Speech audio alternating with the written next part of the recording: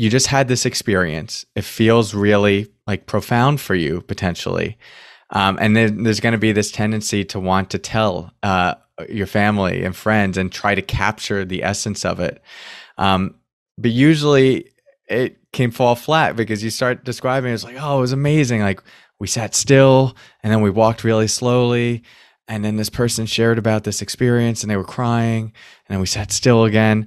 It's just like, huh, okay. And there's just like no way to recapture it with words, unless you're like David White or something.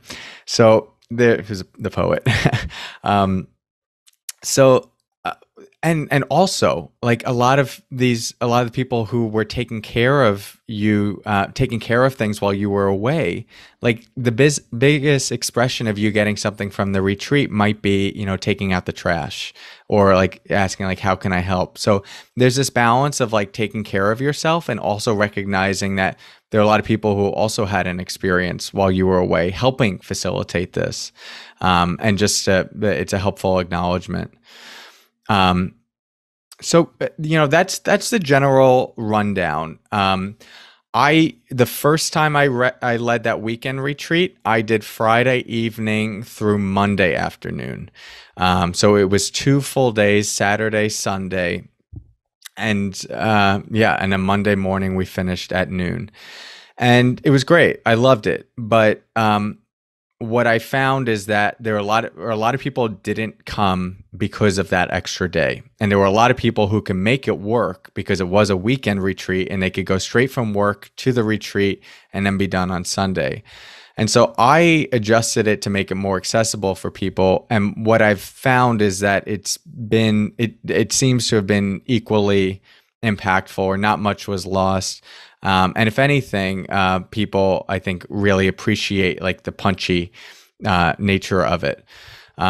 So if you are like looking to run a retreat, the one model that works well does seem to be Friday evening through Sunday afternoon. Some people end their retreats around noon.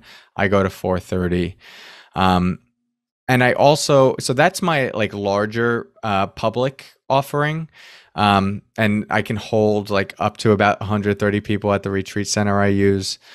But I also do a more intimate retreat a couple times a year for my students who have been with me for a longer period of time. And that's a 5.5 day retreat. And I cap that at 16 people. And I might bump that up to 20 moving forward, but that's a higher price retreat. Everyone who's there I know has experience. When I do open it up publicly, it's by application only.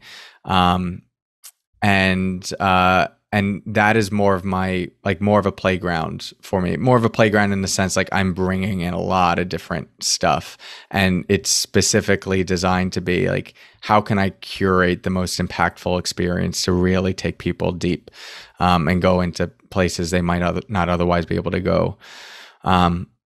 And that one's most fun for me. It's very intimate. I know everyone who's there. I can track them as we're going through, and they're very full days. Like we start every morning at 7 a.m. and we go till 9:30, 10 p.m. So I am on that whole time, and all break periods go to planning and prepping. But I love it. And the reason I bring that retreat up is because that's the one that I started with. So you might be looking for like, okay, what is my access point into this?